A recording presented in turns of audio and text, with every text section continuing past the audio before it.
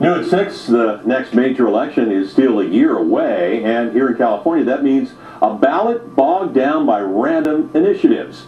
KPIX5's Mike Sugarman offers his own voter's guide. What will we be voting on in the big election next year? I want to call the governor of California our president, and I want to fly the California flag above the American flag. I want to ban the sale of evil shellfish within this state. It's a real problem. I want to ban the replay of The Big Bang Theory on all daytime television, all nighttime television. Kidding about that, I hope.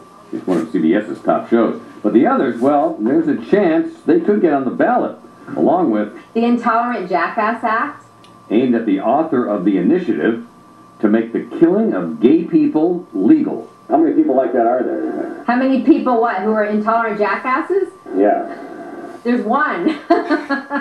Activist Charlotte Laws is taking on religious fanatic Matthew McLaughlin, who famously got the anti-gay initiative paperwork going, and the Attorney General found out there was nothing she could do about it. We decided to bring our own Leviticus measure to the California ballot in 2016. Joe Decker of San Jose has started the God Hates Shrimp campaign in a similar tongue-in-cheek protest, but the president of California